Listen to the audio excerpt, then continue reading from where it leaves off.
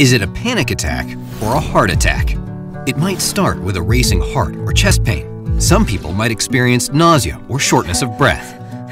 Would you know the difference between a panic attack and a heart attack if you or a loved one felt those symptoms? Physically, they may feel similar. However, while panic attacks are intensely uncomfortable, they are not life-threatening. But heart attacks can be fatal if untreated. Keep an eye out for some of these symptoms that can be a sign of either a panic attack or a heart attack. But keep in mind, everyone is different and experiences symptoms differently.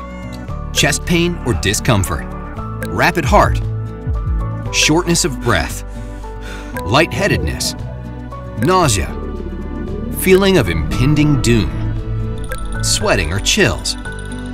The following symptoms are signs of a heart attack and generally will not occur in the event of a panic attack. Pain in one or both arms, pain in the jaw, back, shoulders, neck, or upper stomach. Because both have such similar symptoms, the only way to be sure is after a doctor has seen you and run some tests. Heart attacks can begin with subtle symptoms that are often not described as pain, so it can be tempting to downplay your symptoms or brush them off as a panic attack or even indigestion. If you have a diagnosed panic attack disorder, try deep breathing or meditation to see if your symptoms improve, but don't delay long. If symptoms don't improve, or if there's any question about the cause of your symptoms, seek ER care immediately. Whatever your emergency, one of our many Medical City ER locations across North Texas has you covered.